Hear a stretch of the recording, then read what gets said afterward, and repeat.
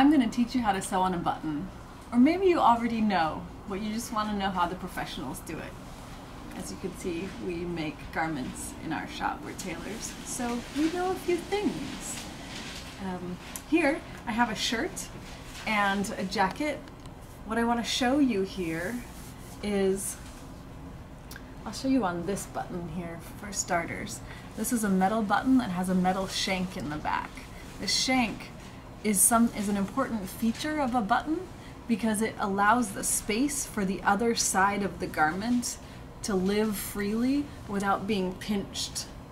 So here we want to replicate this shank with thread if your button doesn't have a shank itself. You can see here on this jacket that these buttons have a nice size shank. And what do I mean by nice size shank?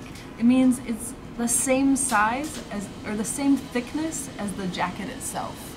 So that's what we're going for with the shank, that the size of the shank should match the thickness of the fabric. That way when we button it, the button won't hang out extra, like farther away from the fabric, but it won't be pinched either. So on this shirt, the thickness of the shirt fabric is less than the thickness of the jacket fabric, so the shank is smaller also.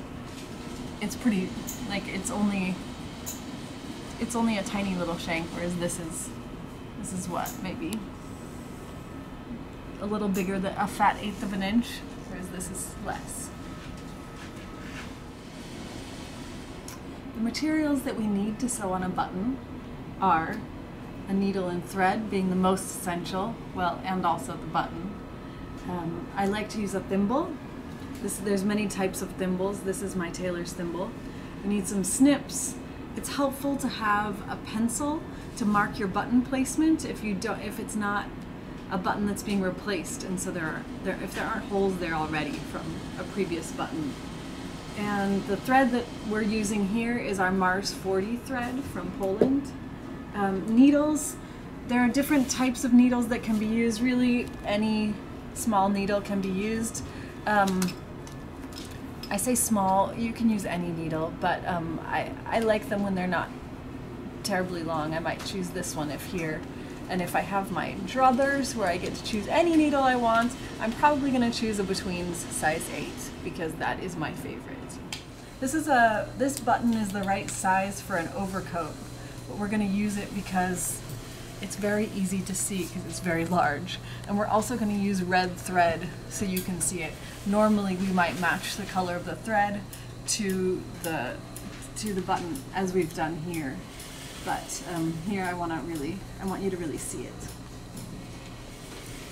There's 2 ways that you could do this. You could thread your needle double and then you have a loop at the end, which you then will thread back through to create a knot once you've already put the needle through the fabric once. That's one way I like doing it to begin. Another way is to take single thread and then to knot it. My favorite way to knot the thread is, okay, watch this. Here's the end. I take the needle, I put it like this, and then I do, depending on the thickness of the thread, 2 or 3, 4 times around. And then I grab those loops I made and send them to the end. So you can see it creates a nice little knot there. That's if I want to do single. You can do it same with double, but I'm going to start with this one. So we begin. This pencil is absolutely perfect for creating, as you can see back here actually, we have this jacket here that's ready to have buttons put on, and we've just marked button placement with this pencil. It's the perfect tool for it. So to mark when we determine where the button placement goes, I just do a little twist, and that's my mark. So that's where I'm going to sew it. So I just take a little bite of the fabric that's maybe about 1/8 of an inch long. And in this case, since I'm starting with a loop, I'm going back through that loop. So now it's knotted to my fabric. Usually for suit buttons, we want to sew them, as you can see on the shirt and this jacket. We want to sew them with the threads going up and down or across, but in the same direction. Occasionally you see people who sew an X, and it's not wrong, it's just a style choice, but it is not as traditional as 2 rows. So to create the shank, there are a couple of ways to do that. You can take, if you have a big needle, like a knitter's needle, you can take that and lay it between the holes here and sew over that until you're done sewing. Or this is, or you can take a matchstick, or this is a Q-tip that I've just cut the ends off of. So you can take various tools to help you create a shank. I'll try it that way first. So first, I want to make sure that my holes don't end up too, like I want to create not too wide a base. The base should be, the base of these stitches should be about the same size as the holes of the button. So now it doesn't matter whether I do all one hole first and then the other, or what. That's not important. What's important is that I go about, I like to do about 3 or 4 times per hole, and that's with my thread doubled. That's the look that I like.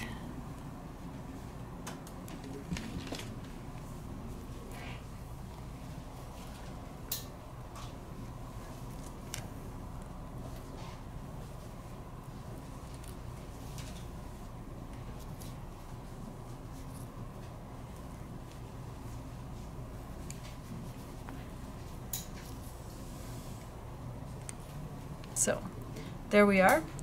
Now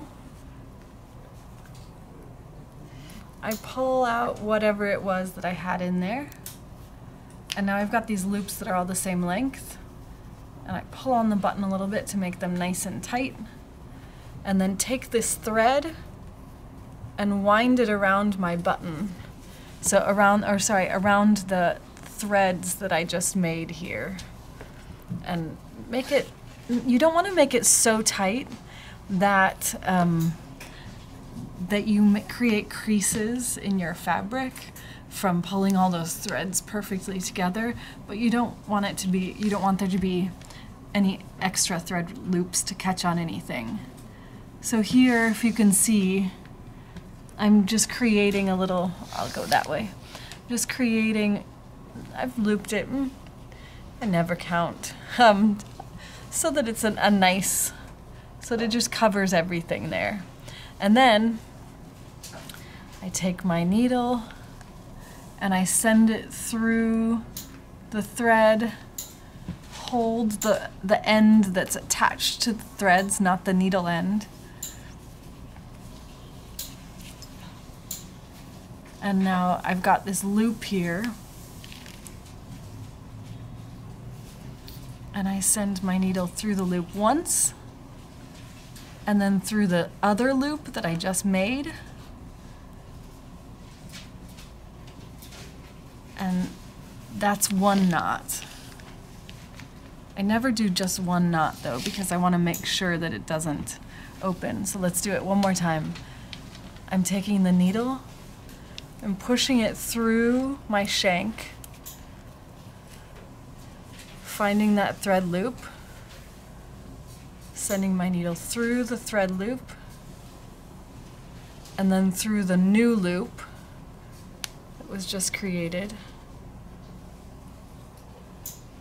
And now what I do at the end here is I just put my needle in here just to help that knot go nice and even down to the bottom here. And then pull it tight to get that knot nice and tight. And then I'm gonna go, if you have several layers of fabric here, the way I like to finish this is to come up a ways away from, go through between the 2 layers of fabric and come up a little bit away to, you know, some distance away from the button and then cut it off here so that there's some extra thread inside that helps that knot stay knotted. So now you can see that's very securely fastened on there. It's got this nice shank that is which is exactly the thickness of whatever it is I was using. In this case, a bit of a Q-tip. And there it is.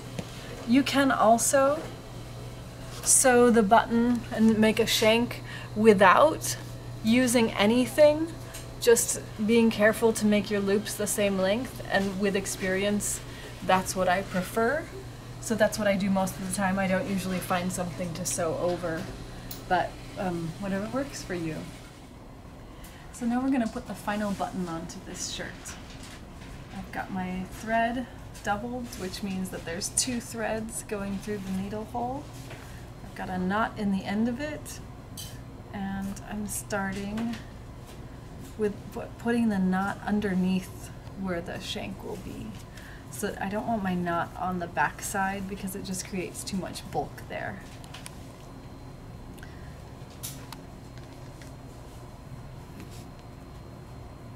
So now,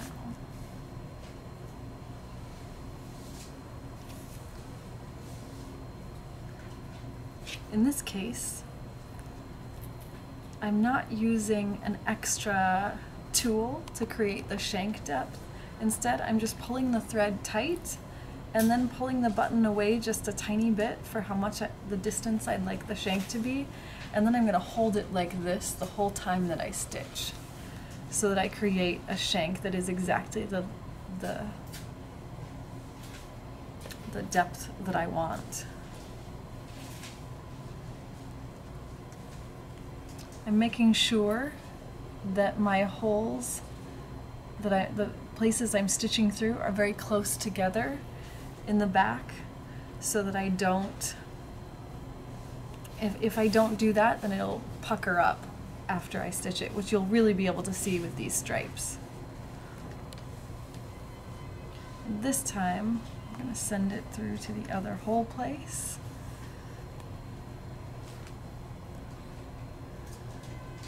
And now I've got 3 or 4 stitches on that side, and so it holds itself pretty well at the distance that I want from my shirt.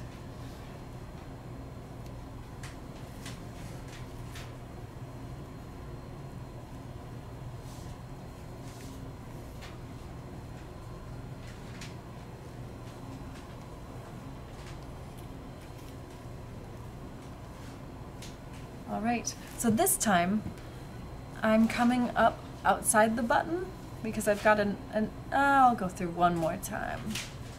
It looks like it wants one more on this side. And then this one, I will not go through the shirt. Instead, I'm just gonna hold it here. I'm gonna go just a couple of times around because we don't need a big shank this time. And then I'm gonna send the needle through the threads, hold my loop, put the needle through the loop, and then through the new loop I just created.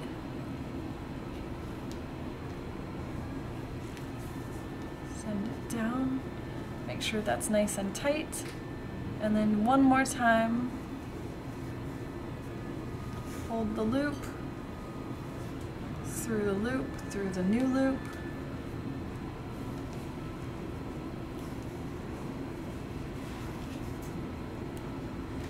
and then I'm not going to cut it off right there because I want to give a little bit of extra insurance that my knots will hold.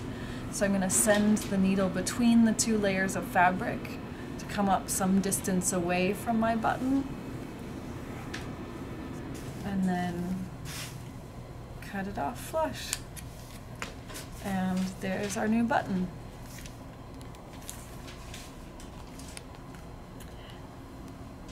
So all of these materials that we're using for this, we sell in our store at Bias Bespoke: the thread snips, the pencil, the thread, needles, all of this. So I hope that you find what you're looking for and that you enjoy your work.